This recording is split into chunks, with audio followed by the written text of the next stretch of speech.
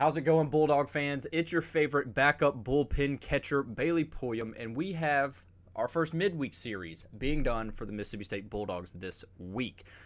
Honestly, it wasn't a great 2 games for the Bulldogs. We'll get into that now. First off, we had Texas Southern on Tuesday, team that was 0-9 coming into that game. And long story short, they left 1-9 by a score of 8-4. They did get their first win against the Bulldogs. KC Hunt drew the start. He only goes 1 2/3 inning. He does give up 3 runs on 2 hits and 2 walks, has 1 strikeout. Dunleavy takes the loss on the day, but he gives a 3 1/3 inning effort. I think he did really well. He did allow 4 runs with only 1 of them being earned. Also gave up 4 hits, 2 walks, had 4 Ks. The Bulldog pitching staff did have 13 strikeouts on the day, so that is a little glimmer of light in this loss.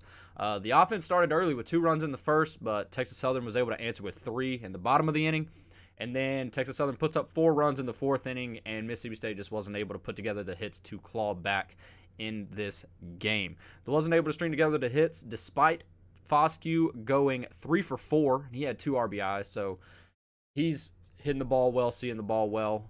But the rest of the Bulldog offense just wasn't quite on the same page. I talked to a couple people that were at this game. I had to work a women's basketball game, and they said the team just looked flat. One guy even said that it looked like the team just didn't care, looked like they was just trying to get out of the weather and go home. I think it could just be the atmosphere of a midweek game just doesn't match the intensity of a weekend series. I mean, the weather was less than ideal. It was a little cold. There was obviously a lot less fans at these midweek games than there are on a weekend, with them being played at like 4 o'clock in the afternoon on a Tuesday.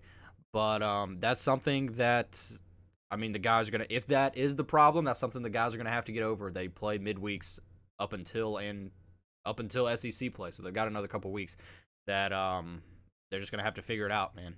They're going to have to figure it out. But whatever the reason may be, they look to bounce back on Wednesday against Alcorn State. Now, Alcorn State is also in the SWAC conference along with Texas Southern, but Mississippi State has never lost to Alcorn State. Going into Wednesday, they were 16-0 against the Braves, and after Wednesday, they were 17-0. So they did get the win, which is really good to see. The game time was moved up from 4 p.m. to 2 p.m.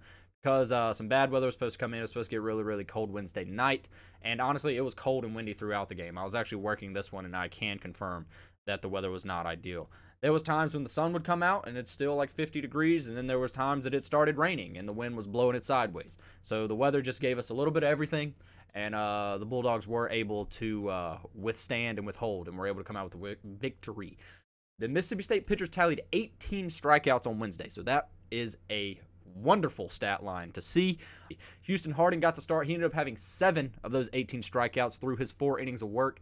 He did allow 4 runs on 4 hits and 3 walks, but he was able to come out and set the tone early. He comes out top of the first, sits down the Braves' top 3 in order, 1, 2, 3, and I think that kind of set the tone, and the offense was able to take advantage and ride that momentum. We're able to get a couple runs. Foscue continued providing for the offense. He had an RBI in the bottom of the first. He ended up going 2 for 3 on the day and had 2 walks. So he's proven that not only can he hit the ball, but he's seeing it well enough to know when he can take a walk and get a free 90 feet. The 2, 3, and 4 spot in the Bulldogs lineup of Westberg, Allen, and Foscue did really well Wednesday. They ended up having 6 of the Bulldogs' 12 hits and 4 of the 8 RBIs for the Bulldogs in the game. So they were seeing the ball well. They did what they needed to do. They got the hits. They got the runs. So that was really good to see. Brad Cumbest had a solo home run in the 2nd inning, proving that he's got a little bit of power when he gets a chance in the lineup. Alcorn State does score 3 in the 5th inning on 3 hits, a walk, and an error by an errant pickoff attempt. Got past the first baseman, but Jordan Westberg comes back in the 7th and hits a 2-run home run as part of a 3-run inning, and they push the lead out. The Braves of Alcorn State weren't able to come back, and State holds on to win 8-4.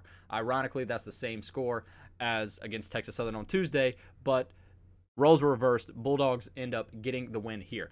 Honestly, I think this Wednesday game looked a lot better for the Bulldogs. It felt like it was a really slow game, but at the end of the day, a win's a win. We saw some big hits. We saw some good pitching, and that's always good to see. I really hope they used that Wednesday game as a momentum builder as they travel to California this weekend to play against Long Beach State in a weekend series.